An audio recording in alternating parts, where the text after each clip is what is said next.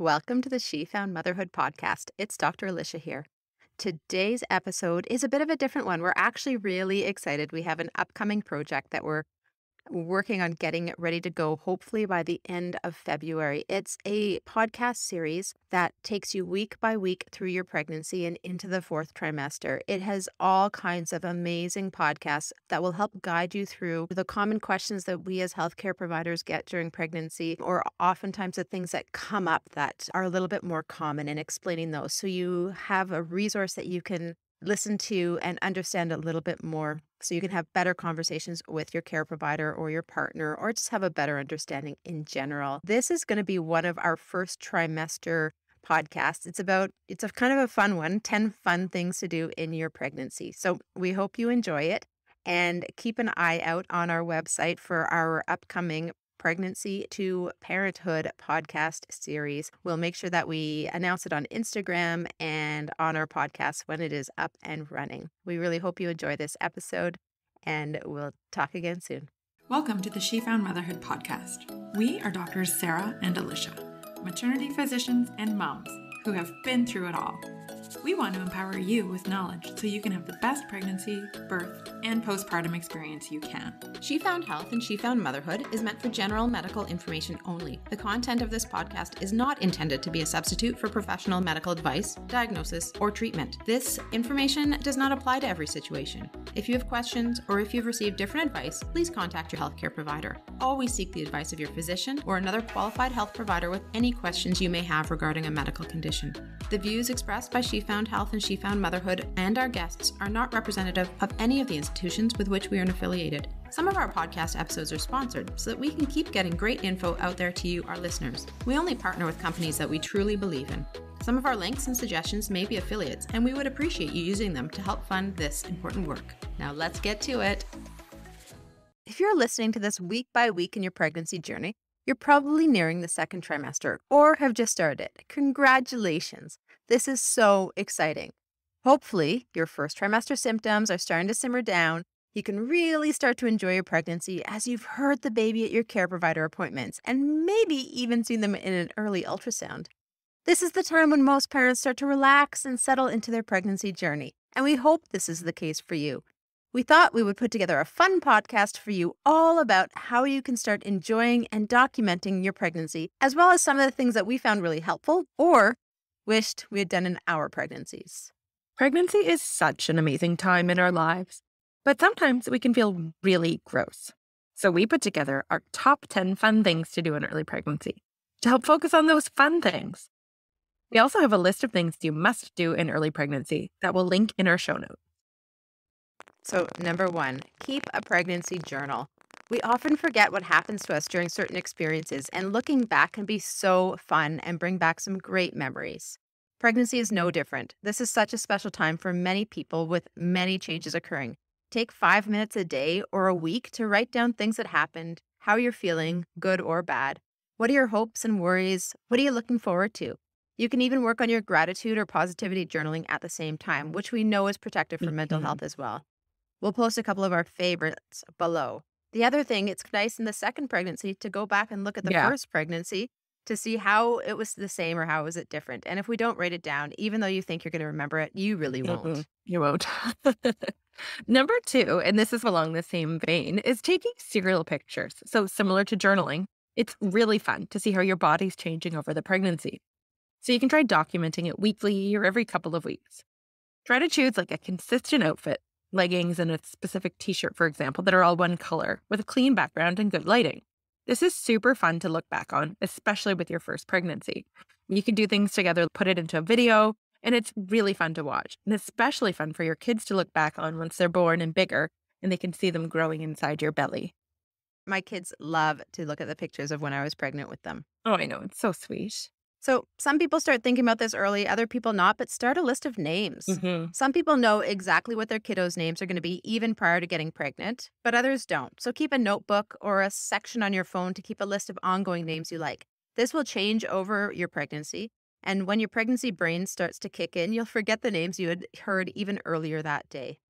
Totally. And it's really important to have a list of many names, especially if you haven't talked about them with your partner.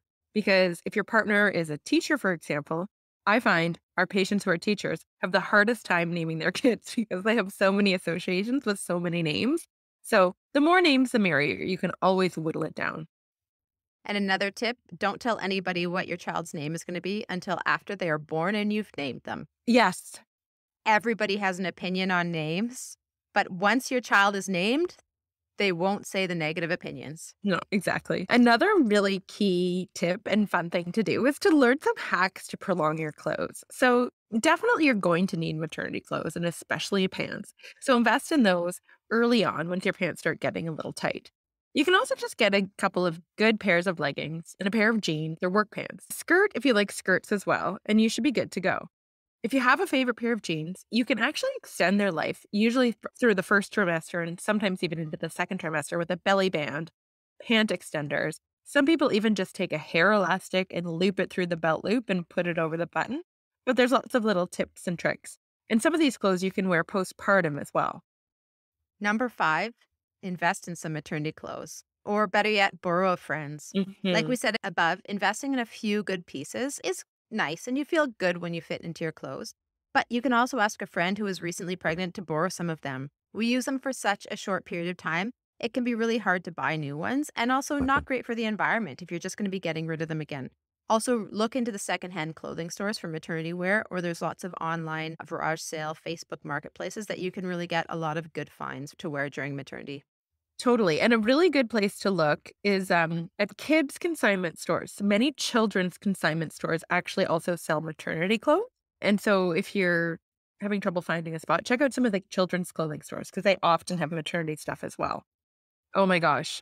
The next tip is like literally the story of my life. Look at childcare options. I know it seems totally crazy to start thinking about this so early, but it can be really necessary in many communities to get on lists early. So just start doing some research, put your name on some daycare lists, look into what is happening in terms of nannies.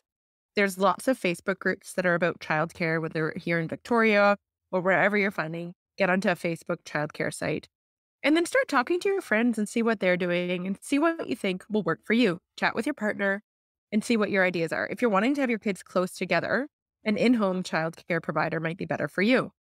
If you're not really sure, daycare is definitely a great option for a lot of families, but you've got to get on those lists super duper early.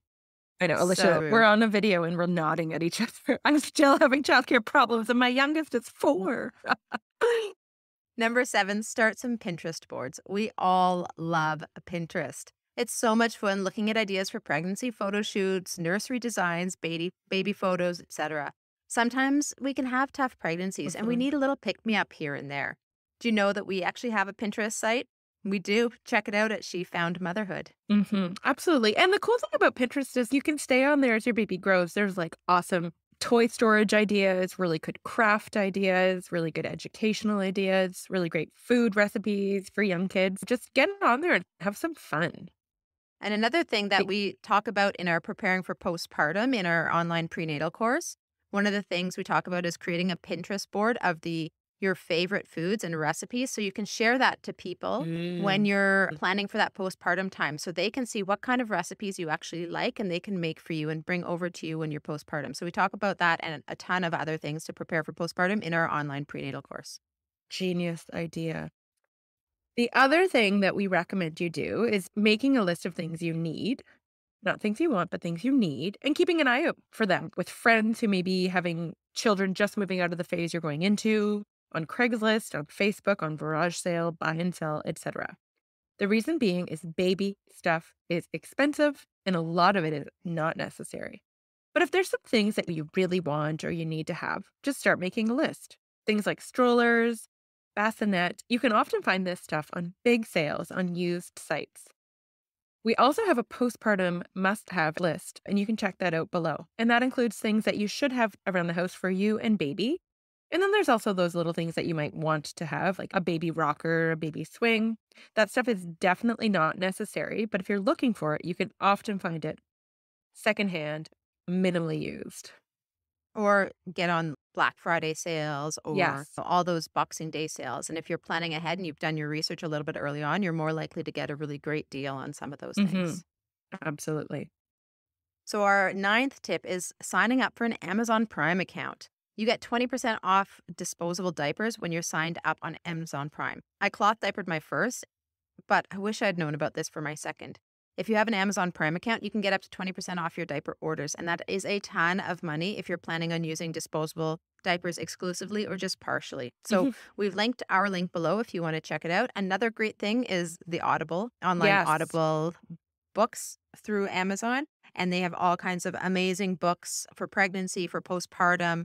And when you're doing a ton of breastfeeding postpartum, we don't really want you looking at your screen all the time in the middle of the night because it's going to keep you awake. But listening to a great audiobook is a wonderful way to Yeah. do it. It's going to keep you from getting mom some too. The last thing, and now if you're listening to this podcast, you're probably already doing it, but just as a reminder, follow us on social media. We have tons of free content on all things pregnancy, childbirth, postpartum, and newborn. We have our podcast, we've got some videos on a YouTube channel, and we're all over Instagram. We'll post all the links in the show notes just in case you're not there already. We also have a great online childbirth class, which helps to decrease your anxiety going into childbirth so you can feel more confident and empowered going through the process, and you can be able to enjoy the experience and relish in those first few moments of holding your baby. We'll link everything we talked about in the show notes below. So that's it for this 10 fun things to do in pregnancy. We would love to hear about all of the amazing things that you did. So send us a message on Instagram and let us know if any of these resonated with you. If you start doing them, we would love to hear about it. Also, if you have a friend who's not on this podcast and you think that they would find this interesting, send them a screenshot of the podcast and suggest they get signed up. All right, guys, take care and we'll touch base soon.